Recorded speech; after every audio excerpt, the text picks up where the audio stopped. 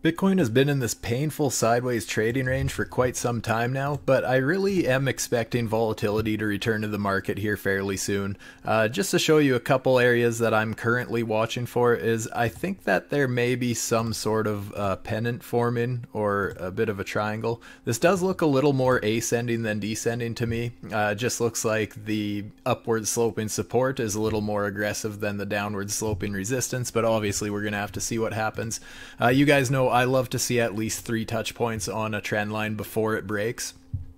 So ideally what I would like to see is a third touch point, some sort of a pullback, close back above, and then find that support to break us out of this range, and then find some sort of support to carry on to the upside.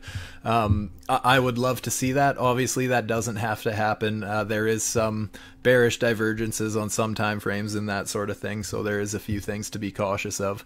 But yeah, this is one little pattern that I'm going to have my eye on. This is an hourly chart here.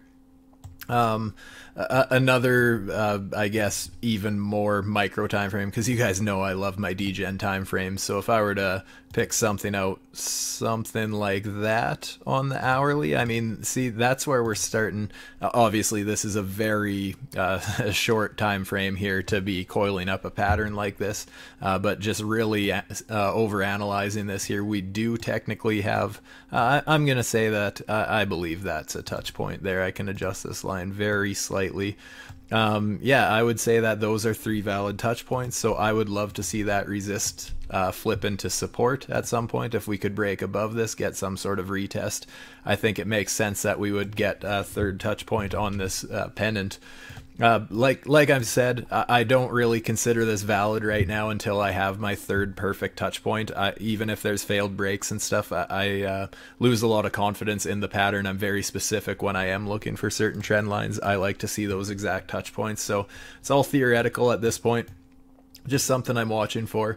If we do break to the downside, I think it makes sense that we would retest the bottom of this range, much like if we, even if we break out bullish. I mean, I would love to see a measured move from, let's say, wherever we break out from. That would be kind of, between that $30,000 and $32,000 range, which is obviously kind of smack dab in the middle of some very serious resistance. So that could make a lot of sense. But obviously we would still, even if we broke out of this, we would have to see how we react to that horizontal resistance. Maybe we get some sort of a failed break, or even maybe we have a bit of an upward sloping channel. That's another thing to watch for, because if we break to the upside, a lot of people might think we're going to get that measured move all the way up there, but in reality we might just be getting a third touch point of I guess just a slightly different range sort of a thing. So just a few things to watch out for there. Overall, I still really think that there is more upside to be seen from Bitcoin. And I'm not saying that that has to be right away here, but I think the chart is in a very good situation. Even if we do pull back, I really do think the structure of this chart has changed just since I say this every video lately, we had our low and our lower low. So this was the level I was interested in breaking above. And I mean, that weekly candle closed way above. That just looks great to me. Like I said, absolutely there could be some downside volatility. Maybe we even retest these lows, but obviously there's a lot of what ifs between now and then. So as it stands right now, I'm loving what I see in the charts. I would love to see this resistance flip into support. But yeah, basically what I'm getting at is I know a lot of people are very focused on this resistance at this level, and that's totally valid, you guys. That is a very serious level of support before when we were trading in this range here. And I mean, it only makes sense that that support could definitely flip into resistance. That would be perfect technical analysis. But just going to previous bear markets and the fact that, we broke above this structure here, this just kind of, it's really reminding me of this level back when we were basically getting back up to our support of this bear market here. The first half of the bear market, we found that descending triangle there, broke to the downside. Everyone at these levels, myself included, were very skeptical that we were going to rally anymore. It just seemed like we were going to flip that support into resistance. And obviously, yeah, we traded there for about a month or so and then just absolutely blasted through. And I mean, if you look at what the chart looks like right now, that's a very similar looking chart. Just a similar pattern that we had basically right there. So, I mean, we might just be consolidating against resistance rather than getting a harsh rejection. If this was going to be a super significant level of resistance, I'm kind of thinking that people would have panicked by now and the price would have actually sold off. So I don't know. I've been very vocal in past videos that I do strongly believe, and obviously this doesn't have to happen. None of this is financial advice. Do your own research, form your own opinions, all that good stuff. Don't be a total degen like myself. But yeah, every bear market rally previously, and I mean, this might be one of those things, maybe too many people are looking at it now. I know I've been eyeing that up for quite some time, that we always, in previous bear markets, that's kind of where the bear market rally gets stopped. You can see even back here when we retested that 618 here. Even that, it doesn't look like much, but I mean, that was a 40% pullback, so very significant. And you can see that whenever we end up getting a weekly candle close above that level, we just go absolutely parabolic. It happened there. It happened here as well. So that's kind of what I would be eyeing up as far as like a new parabolic bull market. I don't think we're there yet, but I really do think that we are going to get some kind of a bull trap. But I know a lot of people have been thinking this entire rally has been that bull trap. I just have a gut feeling that it's going to be a lot higher than a lot of people are thinking. The market loves to go until people can't hang on to their emotions anymore. And once those bears start seeing that we're getting close to 50K, they want to jump in before Bitcoin has its all-time high blue sky breakout. So people start FOMOing in at this level, get absolutely wrecked. And that's where we end up kind of reclaiming this box that everyone's thinking will be resistance.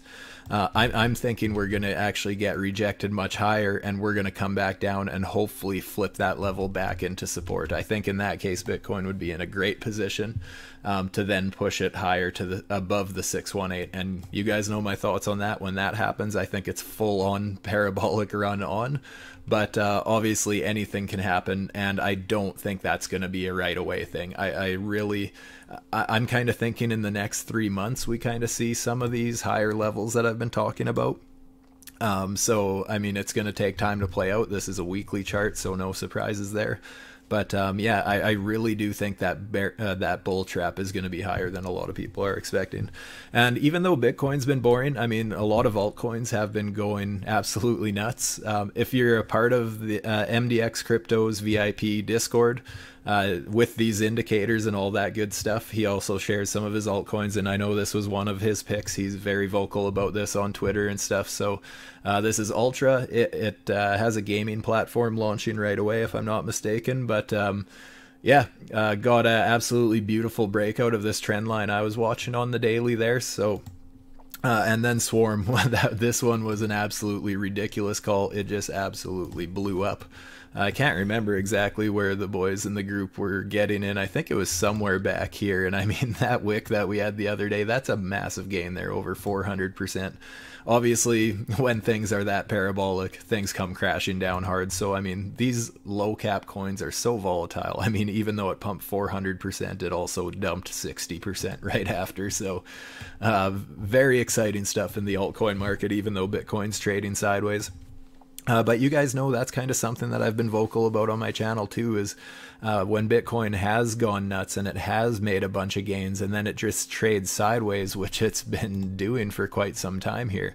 That's when you start watching the altcoin market and things start popping off there. So always something to consider there. Let's just check out a couple other things. Oh, another thing with the MDX Algo 3 indicator here, we have this market flow. I don't know if you can see this faint gray line, but it took a very steep curl to the upside, and that just kind of shows the general flow of the market. So that's something that can provide good support on a larger time frame like this.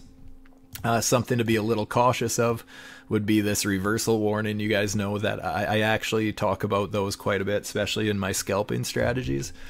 Quite a powerful indication there, quite a powerful signal, but it is just one thing, and I'm seeing a lot of other things to contradict that. For one, I think the RSI has room to go. We're not even in the overbought territory, and things on a weekly can stay overbought for quite some time, and they can go way overbought. So I absolutely think we have room to go to the upside there.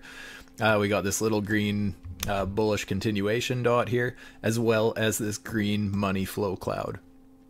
Something that's I have been taking very serious, because we get massive moves when this happens. Obviously doesn't have to happen again. This thing can flip-flop absolutely just like any other indicator, but money doesn't lie, and that is basically suggesting that money has been flowing into the market.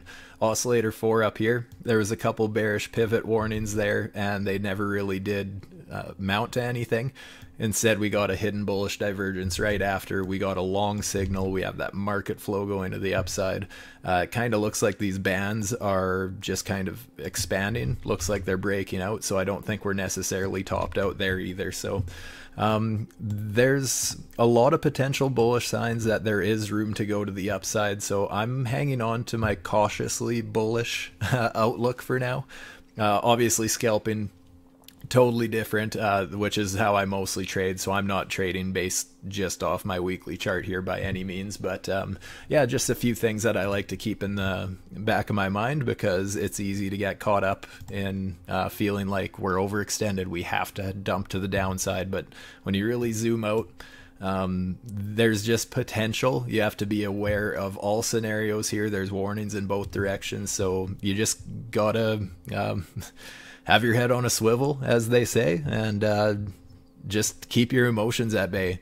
And yeah, other than that, guys, that's just a few things I wanted to point out to you guys really quick today. If you appreciated this video, give me a thumbs up, subscribe if you haven't. Good luck with your trades, everybody. Stay safe, my friends. Peace.